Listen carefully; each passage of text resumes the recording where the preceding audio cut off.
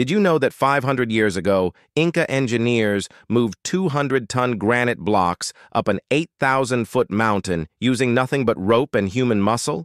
At Machu Picchu, built around 1450, some stones fit so perfectly together that you can't slide a knife blade between them. Yet they were cut using only bronze chisels and stone hammers. No wheels, no pulleys, no metal tools. Thousands of workers hauled these massive blocks across rivers and up steep mountain paths using wooden rollers and networks of ramps. But here's the most incredible part.